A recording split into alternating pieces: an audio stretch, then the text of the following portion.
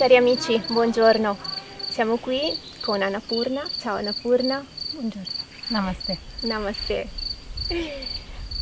Io sono Francesca, sono uno dei membri del team digitale Le Perle di Ananda Assisi e ci troviamo qui ad Ananda. Stiamo registrando questo bellissimo video che fa parte delle Q&A, question and answer. Nel mese di maggio abbiamo trattato il tema delle comunità e oggi con Annapurna vedremo ancora qualche cosa insieme. Annapurna, vuoi introdurre un po' chi sei per gli amici che non ti conoscono? Sì,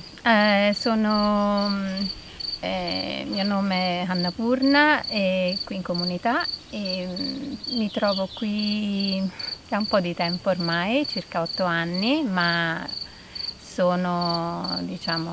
ho frequentato Ananda già dagli anni 90, dal secolo scorso, dal millennio scorso. Tra i vari progetti che seguo e che amo molto profondamente c'è l'agricoltura, quindi con la mia partecipazione al progetto della agricoltura della comunità e a Terre di Luce, e poi faccio parte del progetto della scuola e del metodo educativo Educare alla vita, iniziato da Swami Kriyananda sulle orme di Paramhansa Yogananda. Quindi questo è un po'. E la comunità come tema è un po' la cosa che mi sta più a cuore, veramente molto a cuore. E perché hai deciso di vivere in comunità? Ma non sento di essere stata io ad averla decisa questa cosa, perché non avevo in mente l'idea di andare a vivere in una comunità. Ho sempre cercato dei luoghi diversi dalla famiglia in cui mi trovavo, ma questa è stata più qualcosa che è arrivata, nel senso che sento che sia stato quasi più il messaggio di Swami Kriyananda, gli insegnamenti di Yogananda e anche questa forte energia, un po' il campo che si sente qui ad Ananda, che un po' mi ha tirato dentro, rivoluzionando la mia vita, no? Facendo sì che poi trovassi i modi per fuggire un po', rimuovermi da una situazione che in una grande città dove non mi sentivo più a mio agio. Ed è per tutti secondo te vivere in comunità? Sicuramente per tutti coloro che sentono questo bisogno e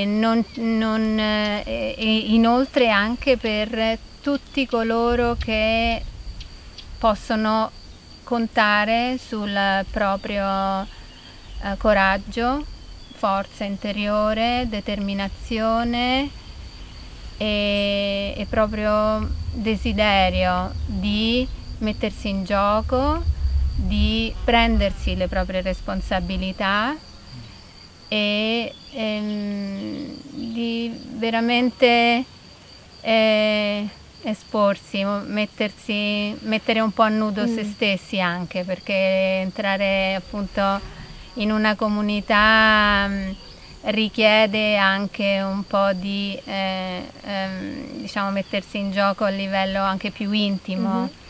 In una comunità è difficile dopo un po' di tempo nascondersi dietro a un dito. Sì. Siamo quello che siamo, ma certamente è meraviglioso il fatto di essere circondati da anime che ci ascoltano, che ce la fanno passare, no? Sanno che stiamo facendo il nostro meglio. Quindi sì, stiamo proprio camminando insieme, ognuno di noi sta facendo un percorso di crescita anche personale insieme, e questo è molto bello. Prima avevi parlato un po' di fuga e un bisogno di spostarsi dall'ambiente in cui ti trovavi prima all'ambiente della comunità, ma volevo proprio chiederti, ma entrare in comunità è una fuga, è una delle responsabilità della vita, della società, o può essere qualcos'altro secondo te? No, non è una fuga, è un atto dovuto, è una dichiarazione di non più sintonia con quello che c'è là fuori, cioè un completo scollamento di quello che è ormai diventata la società fuori, per cui è una dichiarazione di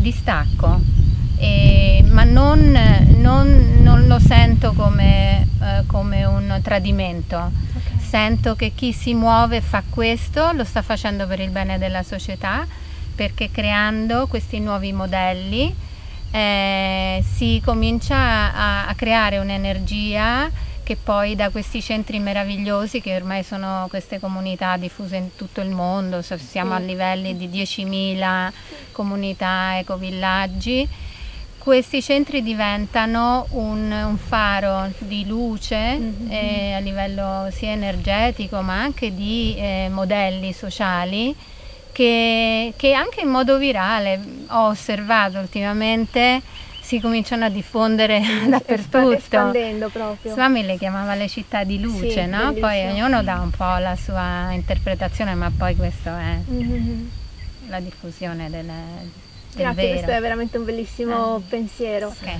Annapurna, secondo te qual è la chiave per vivere in comunità?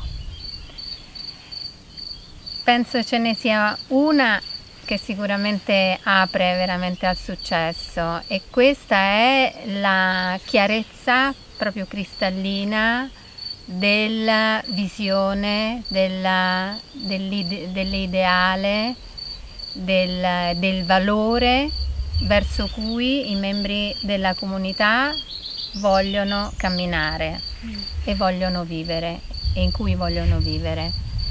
Se questo è chiaro ed è condiviso da tutti, il resto è un dettaglio, perché poi le cose avvengono e sappiamo che seguendo questa idea non importa poi quello che fai, viene tutto bene.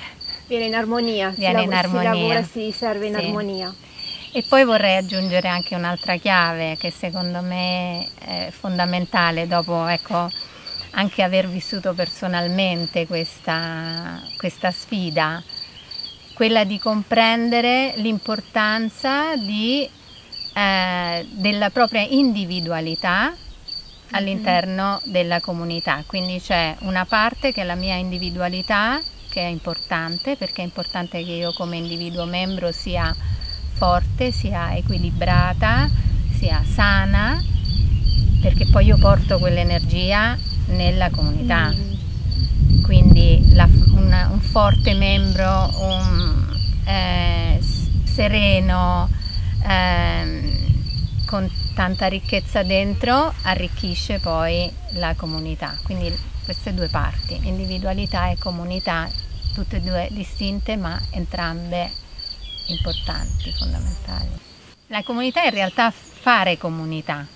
E questo fare comunità inizia da noi stessi, da dentro, perché prima di tutto se non facciamo comunità con noi stessi e cominciamo ad ascoltare i nostri bisogni, i nostri sentimenti e le nostre richieste, già non siamo una comunità dentro di noi. Dopodiché il prossimo passo è fare comunità con la nostra famiglia. È vero. Poi si espande al condominio, no? Chi vive vicino a te, il vicino, anziano, giovane che sia, la comunità, quindi essere di sostegno, esserci, rispettare, esprimersi con amore, dare il proprio tempo. Questo è fare comunità. E quindi da qui piano piano poi si può ampliare ad un progetto, magari poi insieme si possono unire 7-8 persone, 10 persone e creare un proprio progetto, ma in realtà secondo me l'obiettivo grande è quello di creare la vera comunità umana, che in questo momento è la parte più sofferente, che non è più una comunità, la razza umana in questo è molto lontana ancora da ritrovarsi come comunità. Sì, quindi è un processo diverso, non si tratta di doversi spostare fisicamente in un luogo dove esiste già la comunità e cercare di integrarsi, ma è un lavoro più su se stessi, interiore, in cui già si predispone in un animo di comunità, di fare qualcosa di di attenzione verso gli altri e con le persone che in quel momento abbiamo vicino, che Dio ci ha dato, con cui condividiamo la nostra vita. Assolutamente sì. Grazie mille Annapurna per la tua testimonianza. Prego. Grazie di essere stata a voi. con noi. Ringraziamo anche tutti gli amici che ci seguono e se avete delle domande riguardanti la comunità scriveteci nei commenti qui sotto. Alla prossima, ciao! Ciao.